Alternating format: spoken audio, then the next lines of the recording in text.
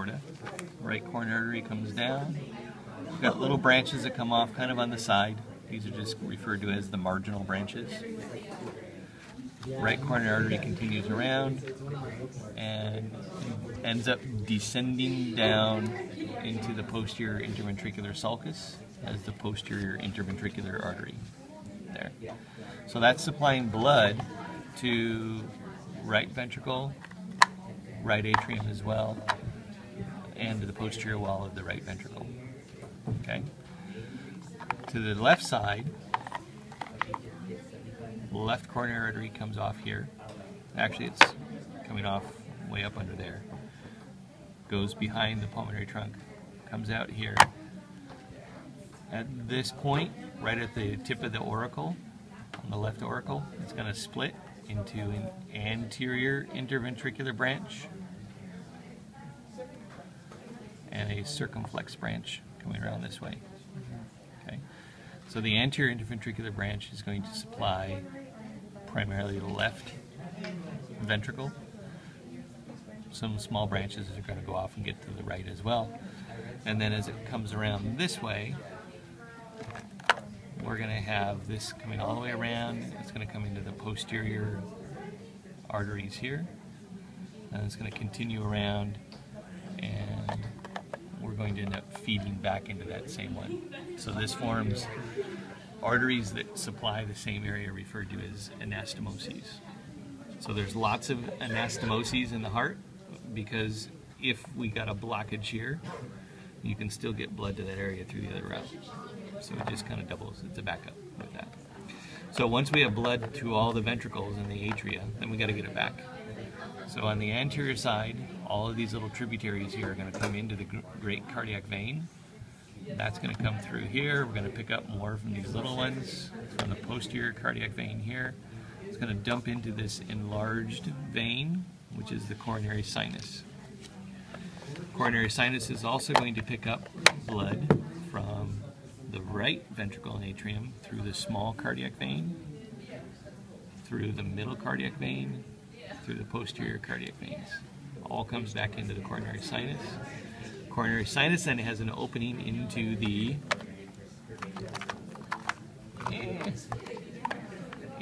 right atrium. So we should have a hole back here, which this one really doesn't have one, but we'd have a hole back here for the coronary sinus. That one has one, I think.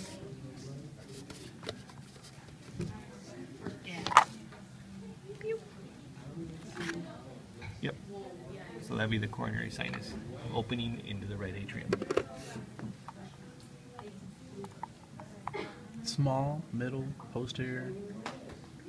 Great cardiac vein, posterior cardiac vein, middle cardiac vein, small, all go into the coronary sinus.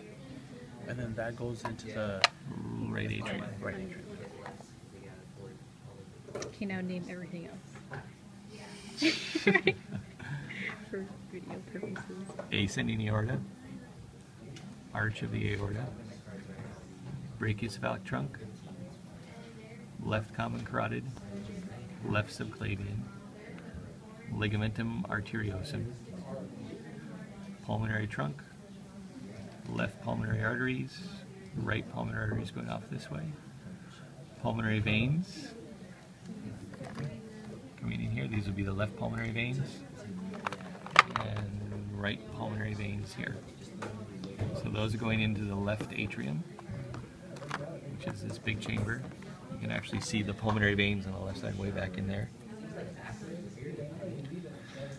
From the left atrium through the bicuspid here, or the mitral, or the left atrioventricular valve into the left ventricle, back up through the aortic valve, which then puts you back into the ascending trunk here.